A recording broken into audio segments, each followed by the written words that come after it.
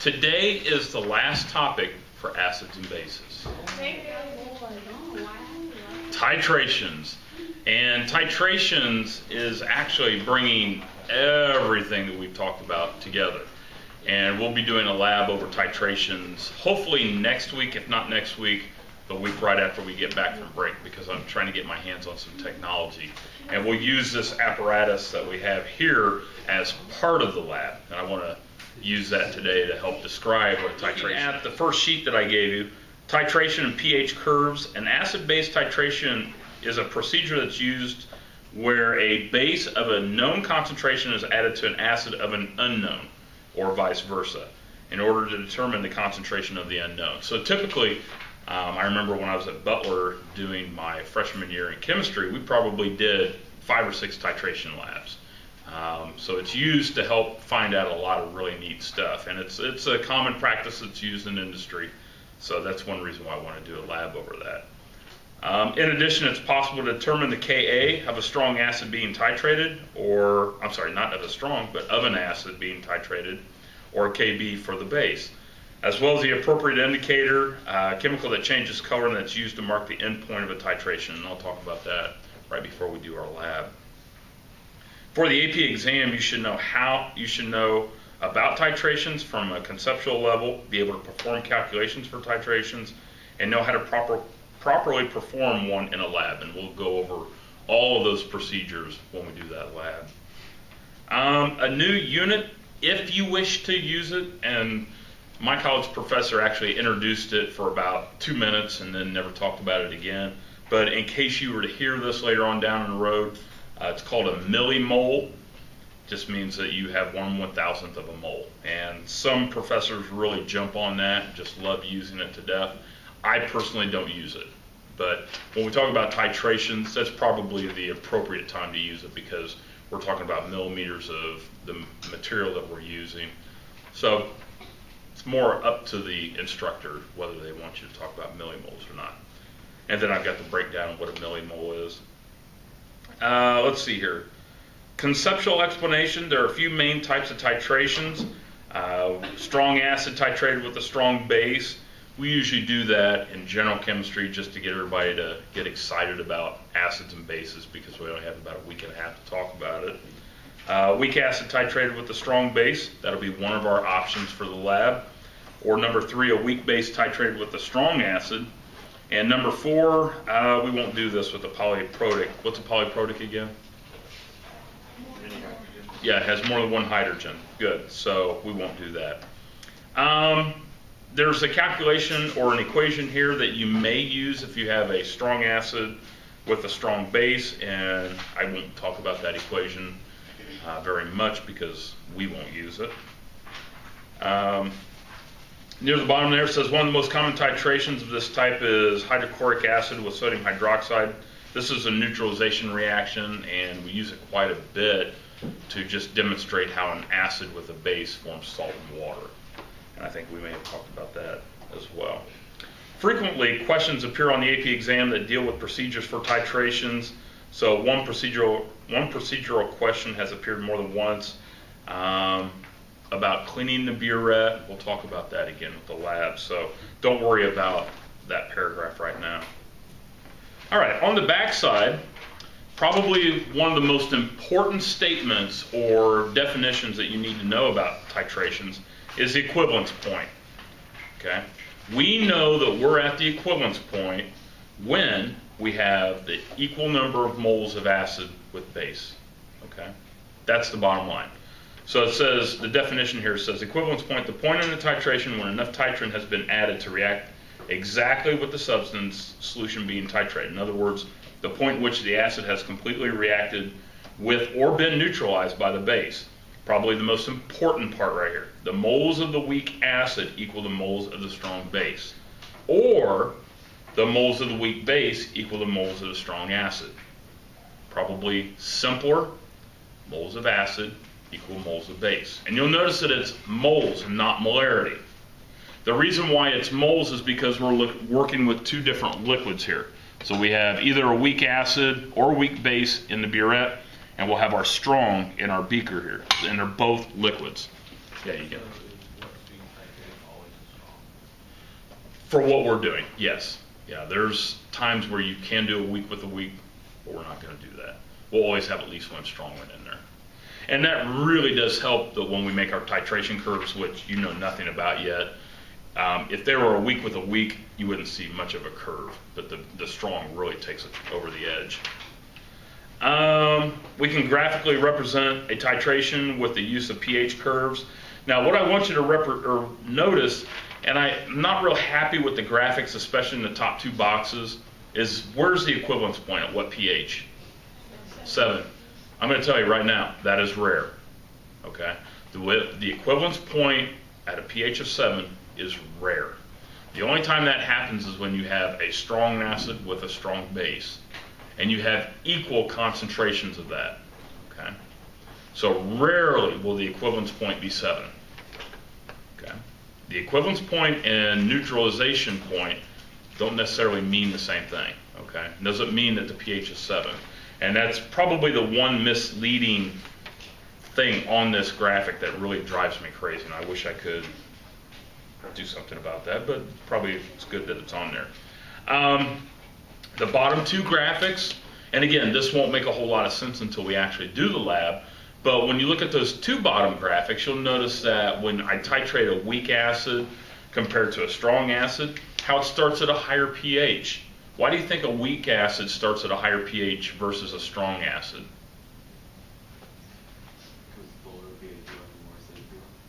The lower pH, I'm sorry, say that again?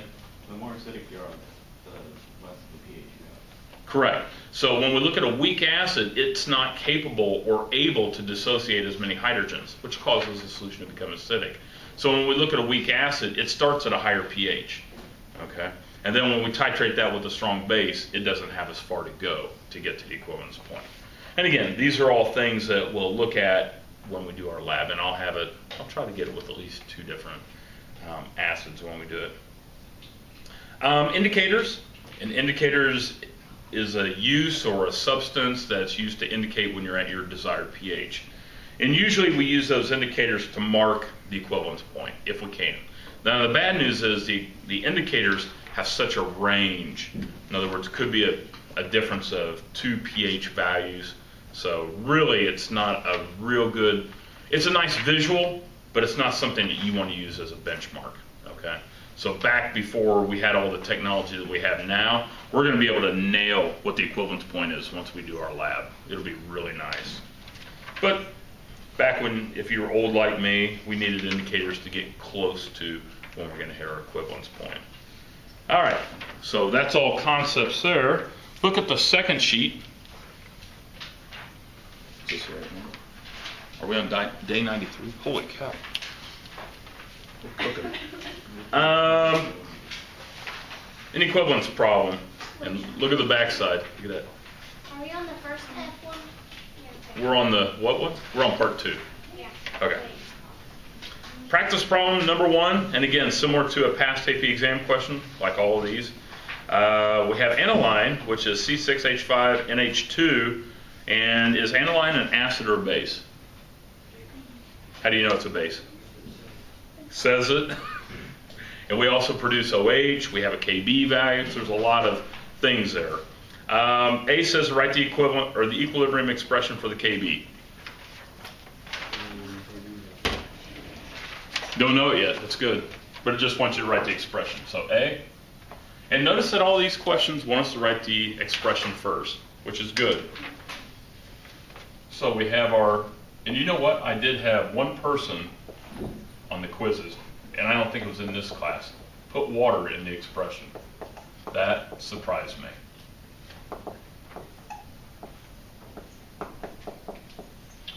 I'm really surprised at this point in the game, but somebody's still putting water in there.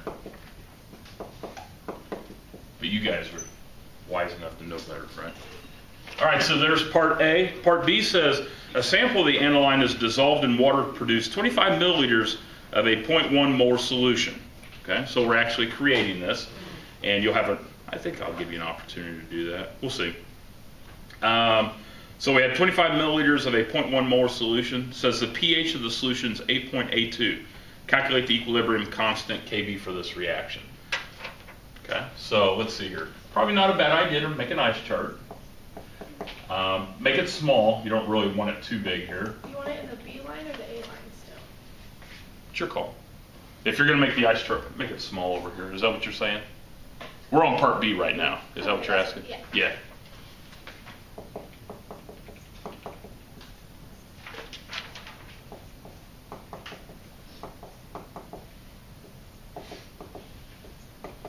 Okay, so we know we have how much initially of the aniline?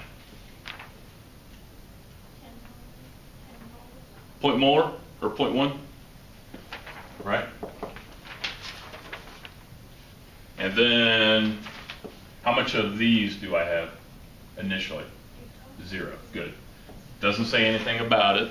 However, we are given what at equilibrium or at equilibrium? pH. Good. So we have a pH that is equal to 8.82. So what will that help us find or get? The pOH. So probably a good idea is to find the pOH, which is 14 minus that. And let's see. It's 5.18. Am I close? Is that impressive or what? And then we can find the hydroxide concentration, which is also equal to what?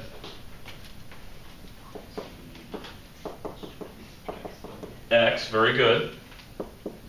So we'll take the anti-log, negative 5.18.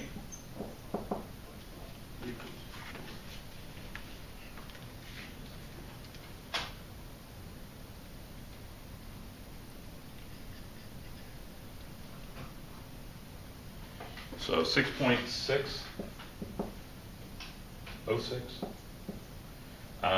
times 10 to the negative 6. 6 is in there. Okay, so there's your X. So 6.6. And now since we know what X is, let's subtract it by that. Yeah. Okay. So there, again, if you needed to do that, you didn't necessarily have to do that. But now we can plug that into our ice chart. So we have KB is equal to 6.606. Square that. 0.1 minus 606.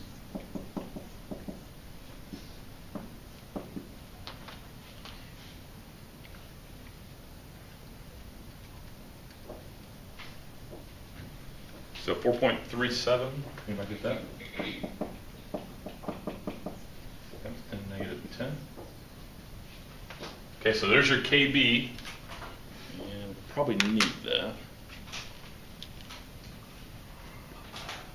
Okay.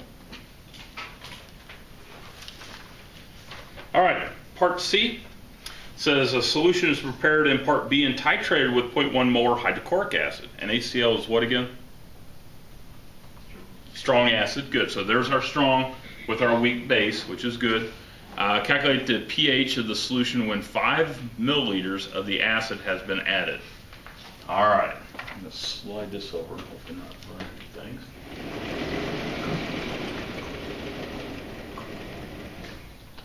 All right, hopefully you noticed that you were given a volume along with the molarity, okay? So whenever we have a volume with a molarity, we want to find out the number of moles. Again, we're looking to see if we're at the equivalence point. Whenever you do a titration, you're always wondering, are we at the equivalence point? Okay? And how do you know you're at the equivalence point, mathematically speaking? Very good. We have moles of our acid equal the moles of our base. Okay? Moles of acid equal moles of base. Okay? So if we know the volume and the molarity, especially for our acid here, we have 5 milliliters. If you know the volume and the molarity, always start with the volume. Convert the milliliters to liters. And then if we stopped right there, that would be how many liters, and we have a 0.1 molar HCl. So that would give us, I'd love to do that in my head. I think it's 5 with 3 zeros. Yeah. So 5.0 times 10 to negative 4 moles. Okay. Now, the HCl obviously is a strong acid. So the only thing that we really care about is the hydrogen. So that actually is moles of hydrogen. Okay. Now, do we know how much of the aniline we have? Yeah. If you go back to part B, it says that we have 25 milliliters of a, and I apologize for this, having the same concentration. Not very nice. I'm going to abbreviate this as base. Well, hey, Amber. Okay, so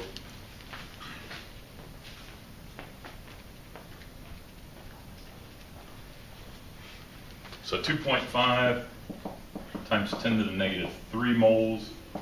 I'm just going to put the base. Okay. So looking at this right here, are we at our equivalence point? No. Okay. And oftentimes the question will do that. In other words, as we start to add the material, you want to find out what the pH is as we go. And what's really neat with the software that we're going to use, we're actually going to be able to track what the pH is as we add each drop of our strong acid or weak acid or weak base to our substance here. Okay, so it wants us to calculate the pH of this. So we have our mole amounts. Okay. How can I get these to molarity? Because again, we want to put all this back into another ice chart. So we have moles of our hydrogen, moles of our base. But how can I get that back to molarity? What is molarity? What are the units for molarity? Moles over liters. So what's my total volume? What's my total volume here? 30 milliliters. So we can't say that we have the same concentration. In other words, both of these will not be 0.1 molar. Okay? Because we're adding a liquid to a liquid. Whenever you add two liquids together, that changes. So our concentration now is going to be this divided by our 30 milliliters. Okay, well, we need to convert that to liters. And then we'll do that to this as well.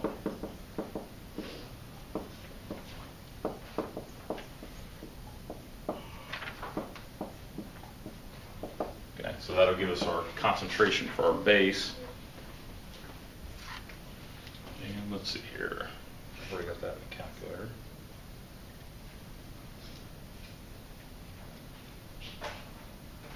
So 8.33 times 10 negative 2, probably will go like this, 0.833.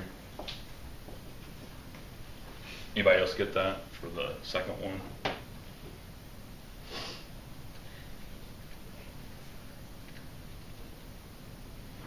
And then 0.0167. Okay, so there's our concentrations for our acid and our base. So when we look at our ice chart, okay, even though this is the way our ice chart was with our base, can we use that same ice chart for our titration? No, don't think about it. Because we're adding a strong acid, just like in the quiz yesterday. Once you add that strong acid, we have to make sure that we have hydrogen on the product side. Okay? So hydrogen's being produced here. So when we look at our things here, the aniline and our conjugate acid, who's going to go with the hydrogen? Is it going to be the aniline or our conjugate acid? It would be the aniline. So we'll have our C6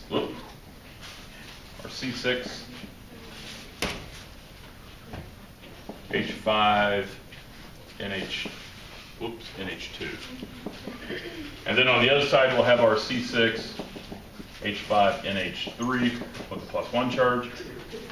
Okay? So we know what our concentration for this is and what this is.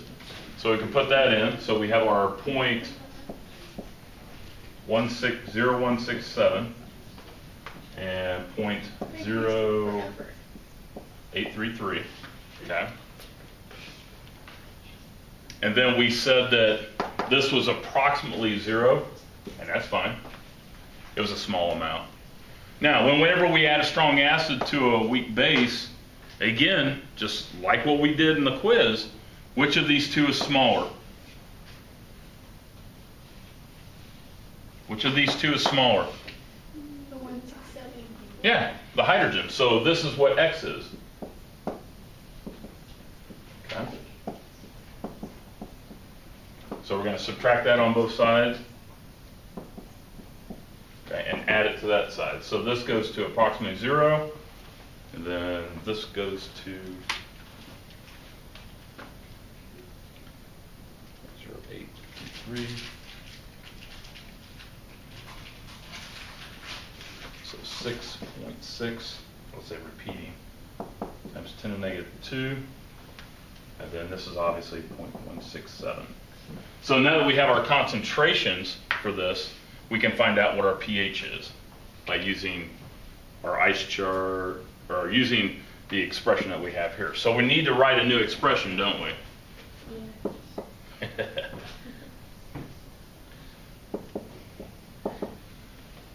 So how am I going to write that?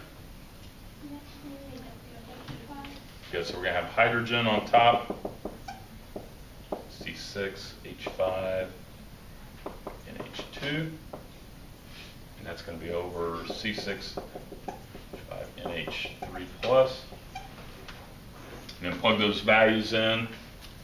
Well, we actually need a value here for Ka, so let's do that over here.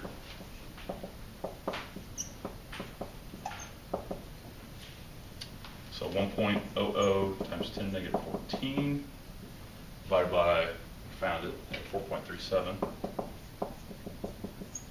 negative 10.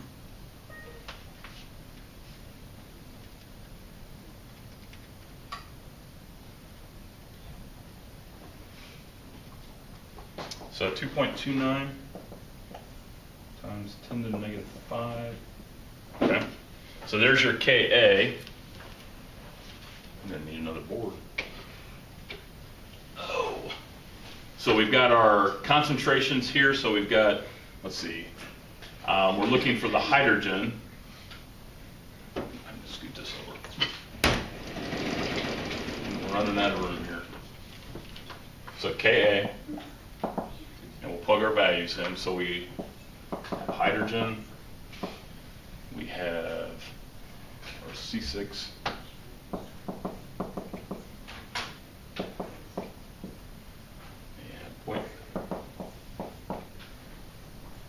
and that's equal to 2.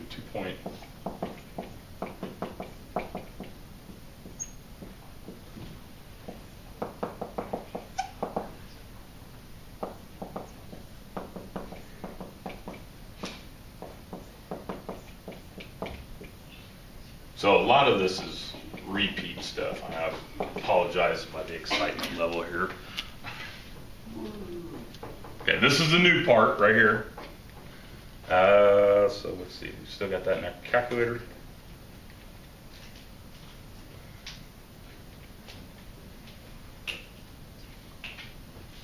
So 5.79 times 10 to the negative 5. Wait, Craig. What, did I not type it It's right? supposed to be 0167. Yeah. The bottom one. Of course, thank you.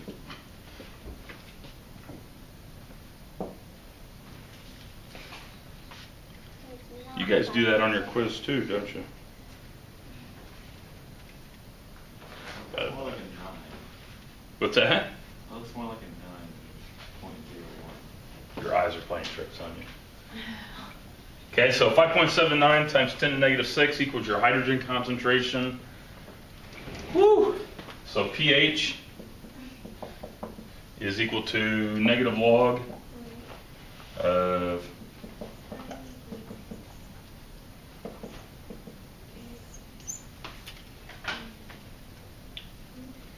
5.24? Hoo-ha. We have to do the. Go ahead. Go ahead, Maria. C6H5, the aniline. Are we over here? No, yes, maybe. The one that's from part A, if you subtract it. Right here? No. Here?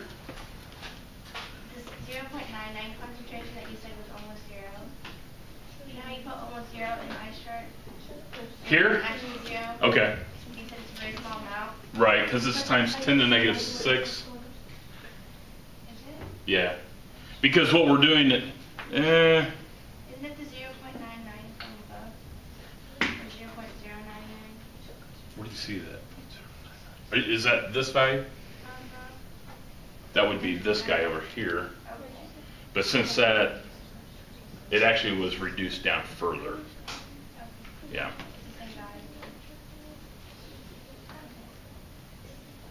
All right, so really with the titration, we get to have a little more fun. Okay. And there's a couple ways that you can work these out. Okay. And I've seen, we're done with that part. We haven't flipped it over yet. I've seen, and I've actually worked it out in the past, where you find out how many moles you have, okay, just like this, and then whichever of these two is smaller, we're going to subtract that out. But that's essentially what we're doing with our ice chart here. But probably one of the most important things to realize is that when we look at our moles, they are not necessarily the same as the molarity. Okay? Rarely will they have the same values. And then we have to add up the total volume here because we're adding two liquids together. That's huge.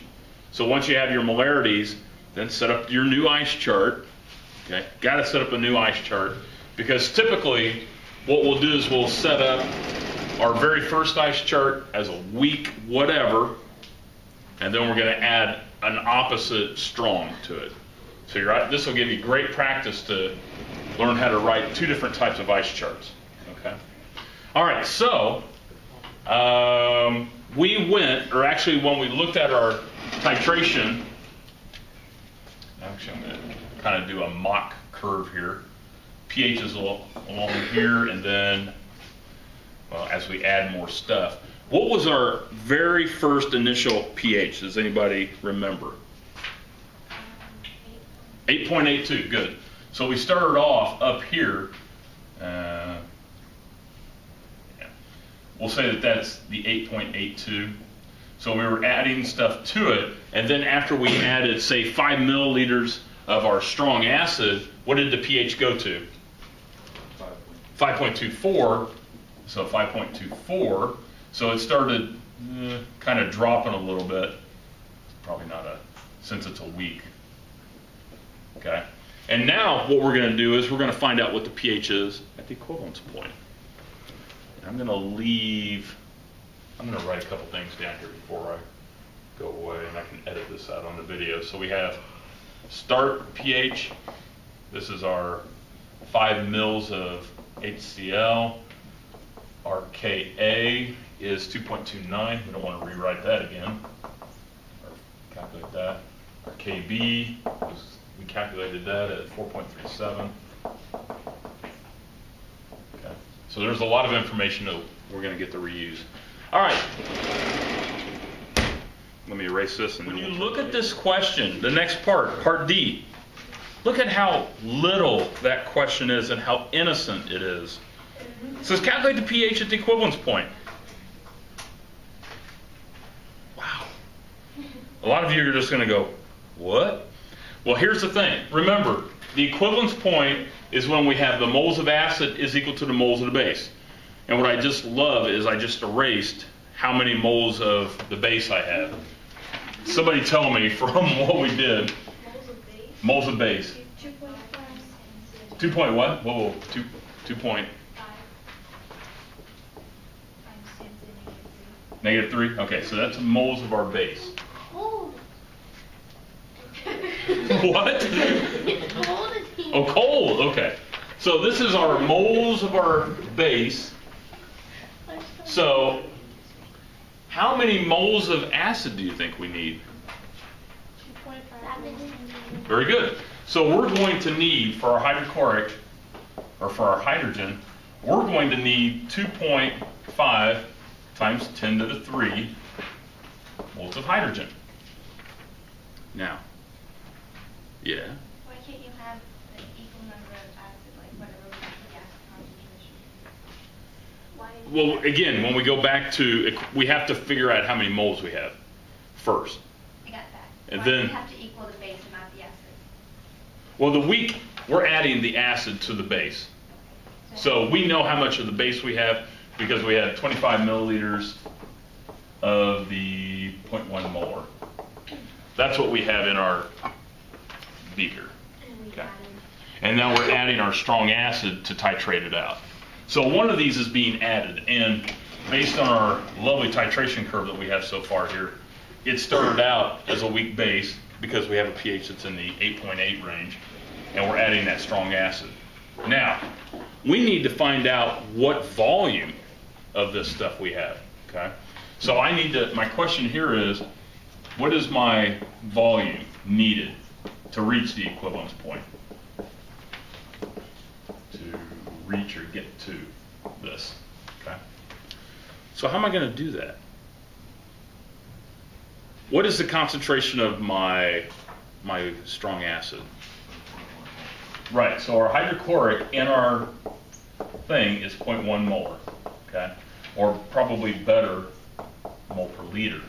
So we know we have a mole and we have a molarity, and I need to get a volume out of this. So what am I going to start with to get a volume? Start with your moles. So I'm going to go 2.5 times 10 to the negative 3 moles. And I need to use my molarity to get my volume.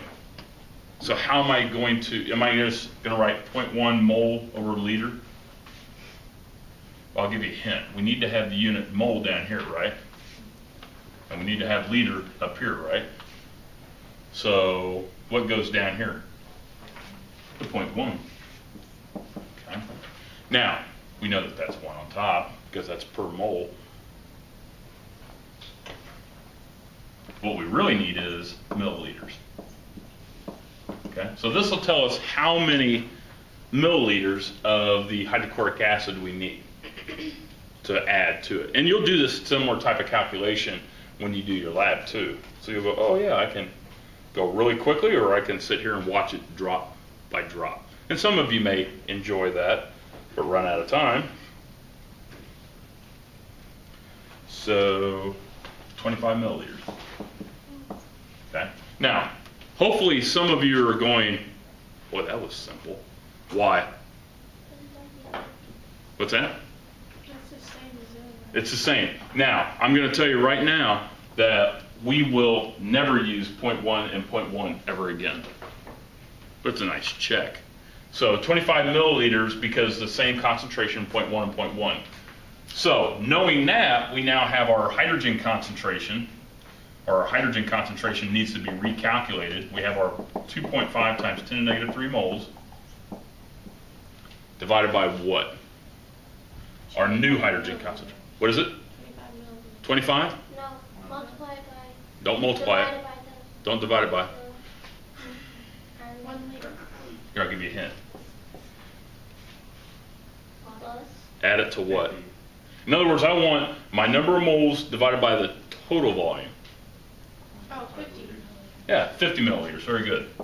Because I have 25 milliliters of my acid and 25 milliliters of my base. So I have to find out what the new molarity is. Okay, so then liter.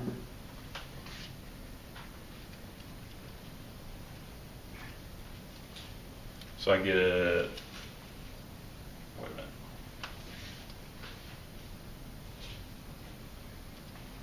-3. Wait, what are you trying to find? The new concentration. The molarity? Uh-huh. So 0.05. Then when we. That's my hydrogen, right? Yeah. Okay. And so now my base or my aniline. How many moles do I have of my base? 2.5, because we're at our equivalence point.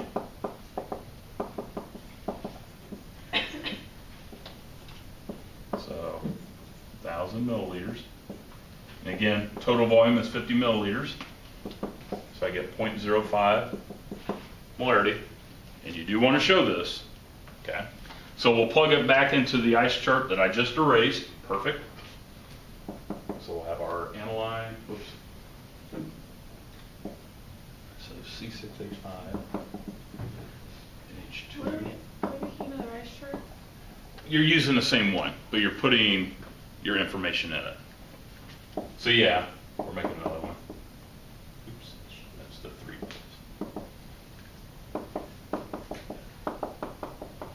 But this one's a fun one. Yeah.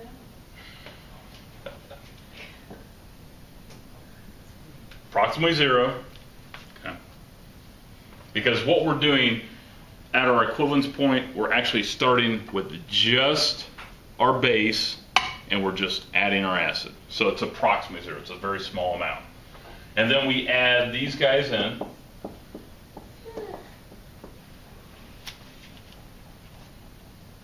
Seriously, this is what happens. Which of these two is smaller? The one that good. Why? Does it matter which one? They're the same. I know that, but does it matter? Like, there's no. It's a joke, I'm sorry. Greg. If they were the same, it doesn't matter which one you would use. If they are the same, it doesn't matter. But I won't know which one you picked. Oh, that's true. All right, so now we have a small amount of this, which we don't care about, but we do care about the hydrogen. So when we plug it back into our ice chart that I erased, okay. Do you have another ice? No, it's the same one, same one. So we already have it written. So we're going to have, essentially, we're looking for hydrogen here in this. And whatever that is. So how do we go about plugging those values in? Is it safe to say it's X? Yeah. Maybe you want to use Y? Okay. You guys are good. I like this. And what was our Ka? 2.29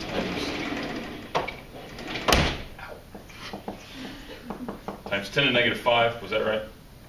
Okay, so we're going to bring that up.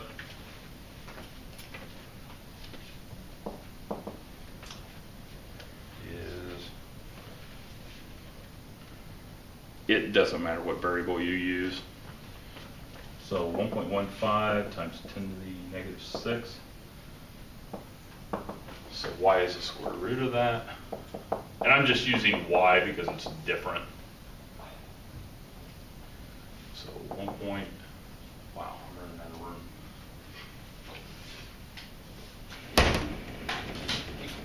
So y is equal to 1.07 times 10 to the negative 3, which represents what that we care about. Very good. So it represents the hydrogen. So then we can find our pH, taking the negative log of that.